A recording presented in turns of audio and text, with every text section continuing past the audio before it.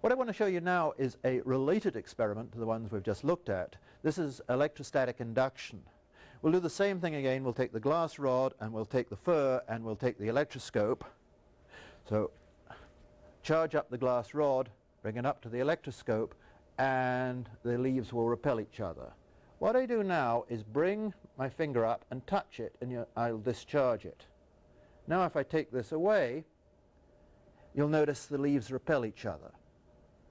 Let me do that again. We'll start off with this discharged. I bring this up, and this induces a charge on the electroscope, and so the leaves repel each other. When I touch this, I earth it, and I remove that charge from the electroscope. I now take my finger away, I remove the glass rod, and you'll notice that the leaves will move apart again. Here's the explanation of this effect.